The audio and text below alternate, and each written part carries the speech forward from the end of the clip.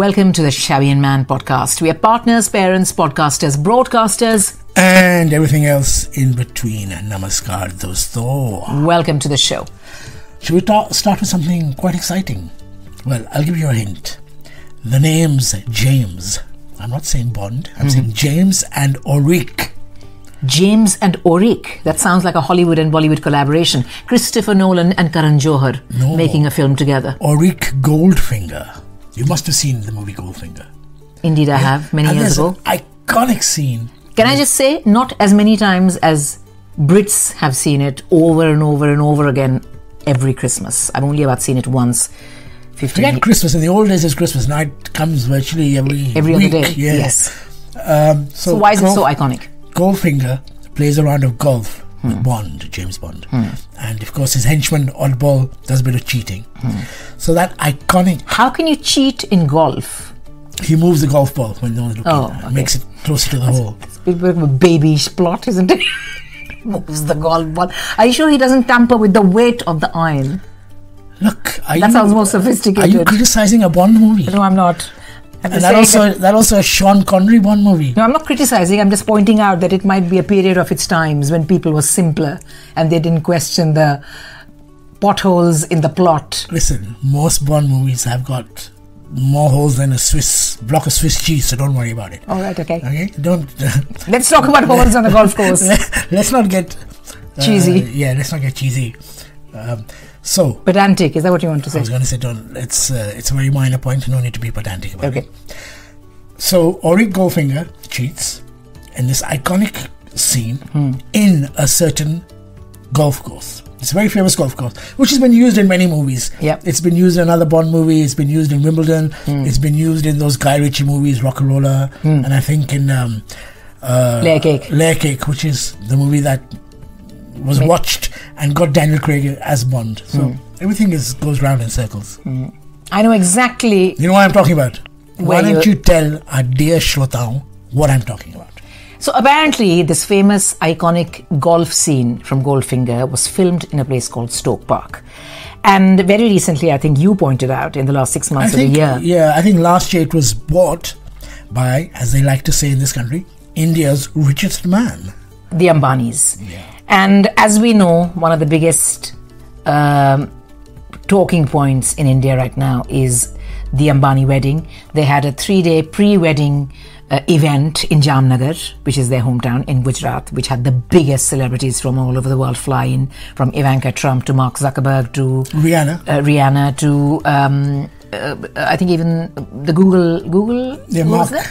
No, not Mark Zuckerberg. Who's the other person? Google, the Indian guy. Not the Indian guy, the actual... Oh, you mean Microsoft, you mean Bill Gates. Bill Gates, Microsoft, thank you very much. So they had national and international celebrities, virtually all of Bollywood, for the first time ever, the 3 Khans on stage, entertaining Radhika and Anand Ambani, etc., etc. And when people said, oh my God, this is like probably the event of the decade, they were reminded sweetly that it was only the pre-wedding festivities and that the wedding was scheduled for July. So, long story short, although we like to long everything out... Elongate it. Stoke Park was bought by the Ambanis. Stoke Park is in the outskirts of London, right? It's not essentially London. It is Buckinghamshire. Well, it is closer to Slough than London. In the same way that Gurgaon is part of Delhi, right? Yeah.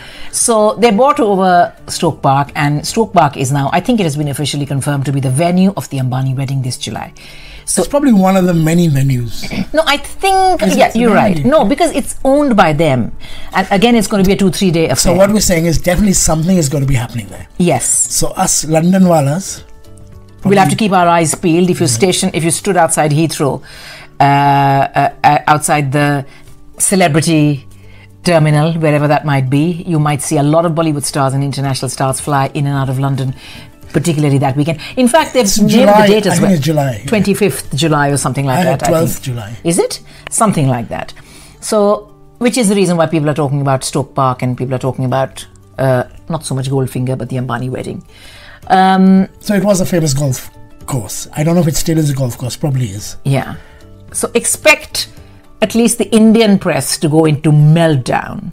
Expect Bollywood to shut down for 3-4 days when everybody flies in, because all people are going to be obsessing over is who's wearing what, who's seen with whom, who wore it better, was it the Patodis, was it the Khans, who Anant and Radhika was seen schmoozing, talking about the Khans. I know you have an obsession with Anant Ambani's watches. You mentioned, that's the last time we mentioned the pre-wedding festivities as well. So is he wearing something that he's worn before, or have they got something commissioned especially for the wedding with an obscene amount of diamonds studded on it? All of those conversations will be had all over again. I was going to say that, talking about the Khans, I have not seen this new Kapil Sharma show on Netflix. Yes. You know, it's called The Great Kapil Show or something. Yes. Some weird name they've given it. Yeah. But I think... The Great Indian Kapil Show. I think Amir Khan was a guest last week. Yes, indeed he was. Where he talked about Reena Datta, his ex-wife. Yeah. Whatever. And I think the week before that was Saif Ali Khan or someone. It was another Khan. Is it? I know Amir Khan this week, but I'm not sure which other Khan. But... coming back to, because the Ambani wedding was such a big talking point and people were dissecting every aspect of the wedding, including the Ambani jewels and everything else. So people are already taking bets on how can they possibly outdo themselves, because they already wore the most expensive jewels. They already had the best and the biggest designers designing for them, Indian and international. I mean, how can they kind of, top that? And it's quite a pertinent point, I think, because even those for whom money is no object, when you've already put on a show which seems like, a fantastic blockbuster film, how do you kind of... This would be like India's Met Ball, I suppose. Everyone would tell that. Absolutely. So... talking about jewels. Yeah. I just remembered that on your show 2-3 days ago, you did such a long Badha Chadha story about jewels. And Badha Chadha to bilkul nahi, it is absolutely accurate. No, I mean in a very nice way. Badha Chadha, it was a very elaborate story is what I meant. Yes. Not Badha Chadha. Badhana Charana has a different connotation, by the way, if you know your Hindi. Yeah. Badhana Charana means to kind of... fake it. Not fake it, but overhype something which may or may not be true. Long, elaborate sounds better. Okay. I did on the jewellery that is Sanjay Leela Bhansali. Was it Heera Mandi jewellery? Heera Mandi, yes. And also other movies. Yeah. Other movies. You mentioned Jodh Akbar as well. Jodh Akbar, Devdas. Which is what? Ashutosh Gawarkar. Ashutosh Gawarkar. And they are also, this piece also speaks about Bahubali. And they are saying that although the jewellery in Bahubali is minimalistic compared to what you see in Heera Mandi. For everyone listening, why don't you explain the gist of the story was that to what great lengths they went to get authentic pieces. Yes. We have to say that I've seen the entire series, but I'm, everything is under embargo. We can't talk about it until the next episode. We're talking about Heera Mandi. We're talking about Heera Mandi. 8-episode Sanjay Leela Bhansali's story on Lahore's red light district set in 1920s India, pre-independent India. It is the story of these courtesans and how they held sway over society and how they were mixing with the Nawabs to the extent that they were actually influencing a lot of the political and financial decisions. At the same time, there's a lot of unrest growing amongst Indians against the British, and so the freedom movement gradually is gaining. That's the backdrop of the story. That's the backdrop. But you were mentioning some kind of pearls. Yes. So those who've done research and those who like their jewellery as much as I do, well, at least looking at jewellery, if not buying so much, they've said that Sanjay Leela Bhansali has gone to great lengths. He's a perfectionist, but he's really outdone himself. This is the most opulent film of his career. But keeping in mind, he did Devdas, which was also very opulent. Devdas, Bajirao Mastani, you name it, Ramleela, all his, films, Padmavat, all of them are so opulent.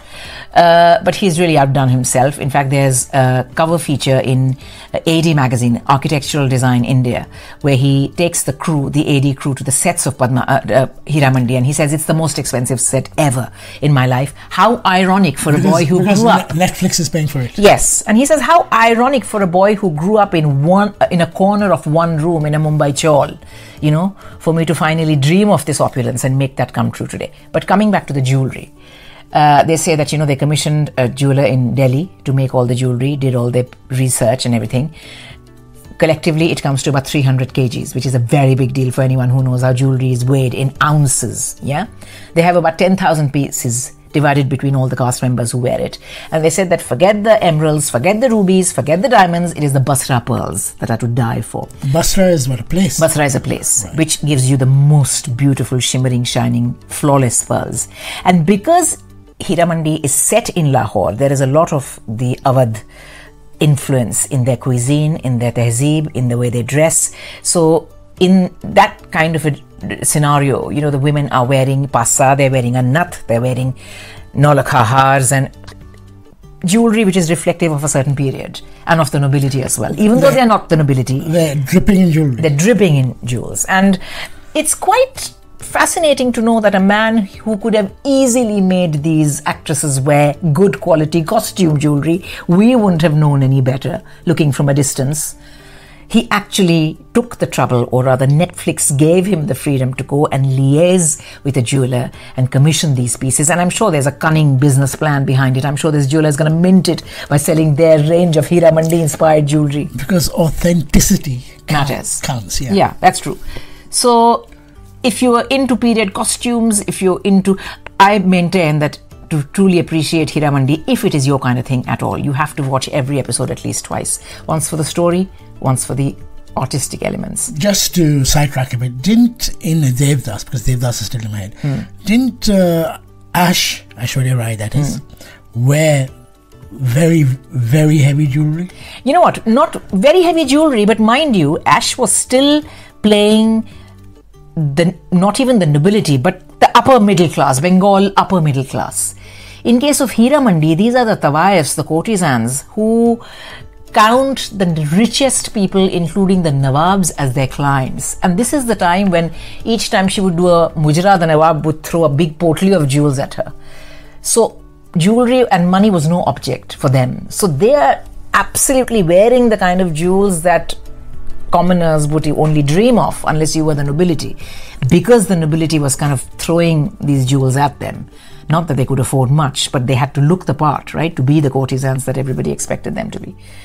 Ash actually has a history of being in movies with this very opulent setups. Yes, and actually, jewelry. Funny you should mention Devdas. Devdas, they said, was actually... I was thinking of Jodha Akbar about the other movie. Yeah, Jodha Akbar, she was because she's playing Princess Jodhabai, Akbar's, the Mughal emperor's wife. Obviously, she's draped in the finest jewels from head to toe. But Devdas became a talking point because of its saris. Neeta Lalla, apparently, designer Neeta Lalla commissioned some 300 saris from which Ash could have her pick, or the Sanjay Leela Bhansali had his pick.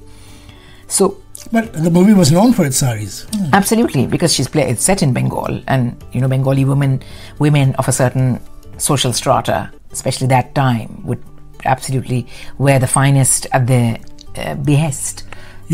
You're trying to talk about your Bengali credentials. I'm talking about my Bengali heritage. Did you not go to a Bengali fest last weekend rather? I did. And it is, of course, it was called Bengal Mahotsav.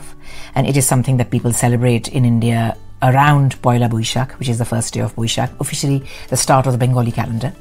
And it was a celebration of Bengali food. There was shadi, there was jewelry, and I bought a fair amount of all of those things. There must have been dancing. There was dancing, and there was lots of debates on how intellectual and arty Bengalis are, and how they tried to chant. And in fact, it took me by surprise when I walked in. There was somebody on stage who was saying that Bengalis are born with a business acumen. I had no idea.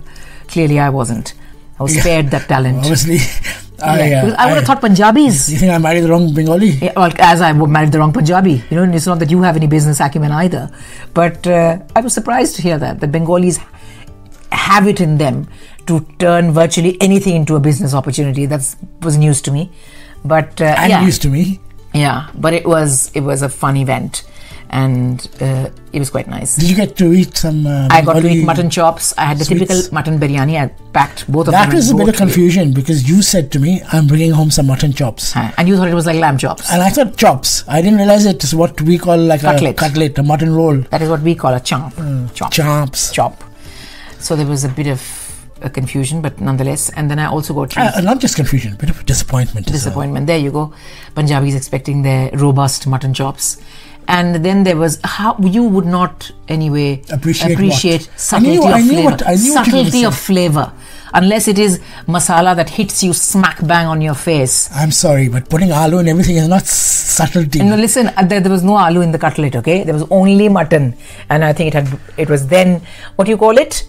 The process where you dunk it in egg and then you dip it in breadcrumbs. No, egg, flour, breadcrumbs, and then you deep fry it. Oh, you mean just like any dish? Just like any deep fried, anything battered, deep fried cutlet. Yes, that's what it was.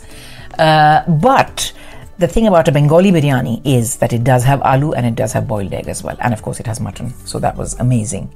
Gosh, we've gone on about food for so long, which brings me to another topic. Yeah, I was going to talk about food. One more food thing. I ended up debating on my show.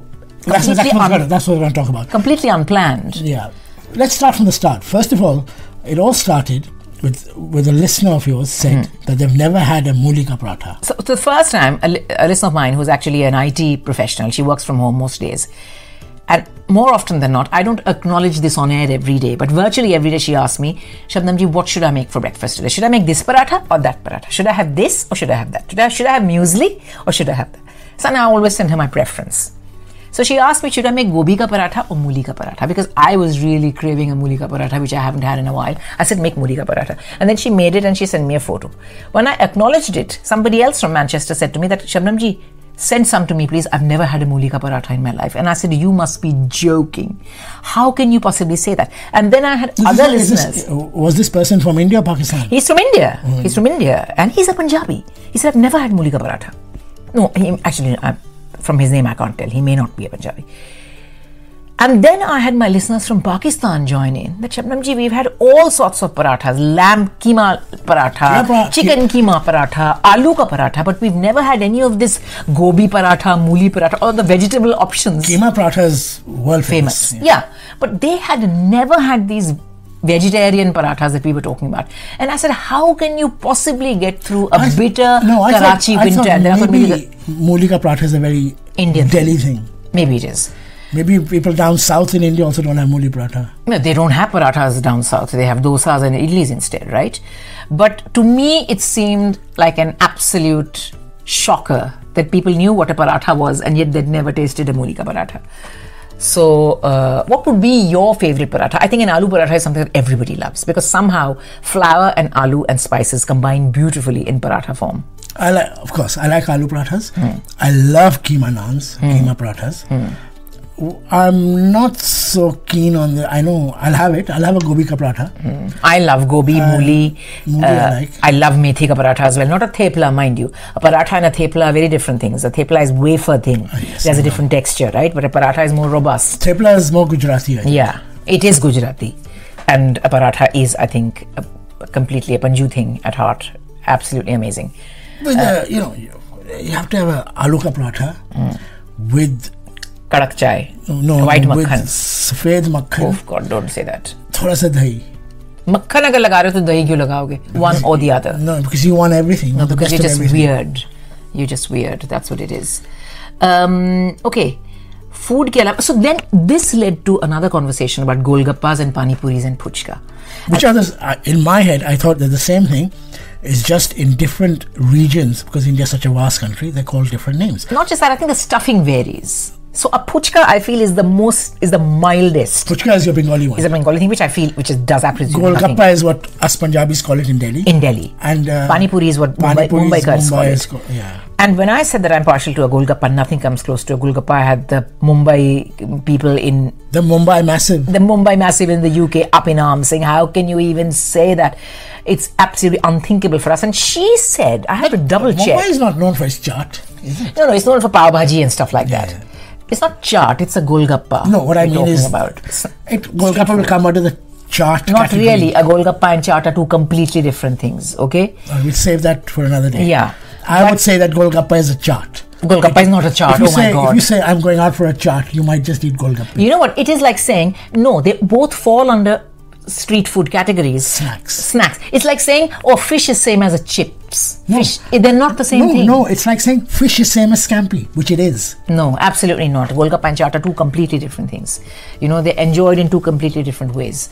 It's completely pointless having this conversation with you anyway, but have we kind of come to the end of the podcast and we've only spoken about food yet? We haven't spoken much about the rest of the stuff. I wanted to take a moment to talk about Chamkila's biopic, by the way, because I know it has been streaming on Netflix for 2 weekends. We have only 3 points written down on a piece of paper. Which I can't read. Which all 3 we've done. Can I just Stock say... Park, Golgappe and... Paratha. No, Golgappe and Paratha was one thing. And Bengal Mahotsav. No, that is all one thing. And the third thing written down is Chamkila. Yes. Can I just say, while on the subject of food, you have just given us, and listeners, bear with me, try and imagine a scenario where it's beautiful outside, it's just stopped raining. This is London, of course, London's spring. Quite cold outside. You have fished out a bottle of Baileys, which could be easily 200 years old, from the back of the fridge, and you've just poured me a glass of Bailey, and I have a feeling that it's gone off. Again, I don't know if Bailey... No. It's a limited edition Baileys. It's called Espresso Bailey. Oh, is that what you call it when it goes off? No, it's a that's limited why edition. it tastes different. Is it? You know, Are you quite sure? I don't want to say the obvious, but sometimes you have to broaden your palate, you know. It is broaden your palate. You have to discover the world. No, just give me Panipuri with pani, okay? And somebody told me you can't just do same old. Sometimes you got to, just go for it. Oh, your idea of going for it and breaking away from same old is having flavored Baileys rather than the original. Is that what it is? I have a sneaking suspicion this is not right, but anyway, we'll discover soon enough. Talking about Chamkila. We'll know. Agar kal aapka pet kharab ho jaye, then you are right. If you are fine, I was right. All right, fine. Kal decide karenge. Speaking of the Chamkila biopic, do we have time to speak about it? Let us. Why not? Time in the world. Because it's been streaming for 2 weeks. I watched it. It's not set in stone that it has to be 20 minutes. It can be 23 minutes, 24 minutes. Imtiaz Ali's latest offering, Diljit Dosanjh and Pariniti Chopra in the biopic, headlining the story. Can I just say, even though I grew up in Delhi, I grew up in India, I had no idea who Chamkila was. Even I never heard of Chamkila. Only now I'm finding out just how iconic he was. He was the highest selling Punjabi artist, known for singing lewd, cheap, crass songs. Yeah, his songs had double meanings, didn't they? But they were very, very popular. Very popular. And he packed out arenas up and down villages in Punjab. Very, very popular. Double entendre. Yes. So, firstly, even though it is a film which has been brilliantly put together, Imtiaz Ali is a brilliant storyteller. Even though the story cuts back and forth in time, and you've got actual footage of Chamkila and his wife Amarjot singing, you've got actual footage interspersed with the stuff that Diljit and Pariniti are doing, and they're put together so beautifully. Even the story is a flashback, then you come back to the present, then you go back in time. Brilliantly done. Diljit Dosanjh absolutely aces the role. He's a phenomenal guy, I have to say. We've seen him on stage. We know just what a rock star he is. But for him to completely shed all inhibitions and completely mold himself to the demands of the character, hats off. He's very much in demand. Didn't he just come out with Crew also? Yeah, absolutely. And I feel that the fact that Chamkila did not have a big screen release and it went straight to Netflix may stand against him. Otherwise, I think... No. So far, I've not seen any reason for him to not win every award under the sun. It won't stand against him because more people have probably seen it. No, that's fine. But sometimes in these big award functions, they might say that if it hasn't had a theatrical release, then people still have that chip on their shoulder about OTT and big screen, right? So it would be highly unfair. But so far, again, we've only had 4 months into the new year. Now, we're talking about Diljit. I'm not sure about him, but suddenly there's this new trend of these collaborations with singers. Yeah. I know that there's that Stormzy, a rapper from South London, with AP Dillon, Canadian. Yes. There's Arijit and Badshah. Yeah, a hugely popular song that you like. Soulmate is a nice song. I love the way they all started giving English names to songs. Yeah. And all the songs, all the titles on that album, Ek Tha Raja, are English titles, all of them. Even Diljit is doing the same thing. And I think Diljit has also done. It's all started with AP Dillon when he did that About You or For You or whatever. But can we just come back to Chamkila for 2 minutes? Sorry, yes. Pariniti Chopra good? Pariniti Chopra is just as good. There's another guy who plays his sidekick and main friend. Even he's done brilliantly. So it's a fabulous cast. They completely deliver what they were hired to do. Even though the story had very little emotional resonance for me because I didn't know this character, I really loved the way Imtiaz Ali, throughout the film, is also presenting the counter argument to Chamkila being this big star. What you are thinking as the audience, somebody is already saying it in the film, in the sense that, but इतने अश्लील गाने गाता है, उसके साथ तो ये होना ही था. ऐसा आदमी देखा है कभी जो अपनी बीवी से भी ऐसे गाने गवाता है? Then you see that he actually, the fact that he was married with kids, he kept that from his second wife. He completely almost duped her into marrying her, and then the lady who sang with him was the lady who sang with him. The tragedy of Chamkila was that he was brutally gunned down. Him, his wife, and 2 of his band members while they were on the way to a gig, and he was only 27. Gosh. And the police never got to the bottom of the case was just closed inconclusively. You know that famous curse of 27, don't you? Jim Morrison, Amy Winehouse. Well, there you go. So many of them. Yeah. So he was 27 as well. Janis Joplin. They never solved the case. And also, a lot of people are saying that what stands out for you is the fact from the biopic is the fact that he was such a vulnerable guy. He was just a puppet in the hands of the people.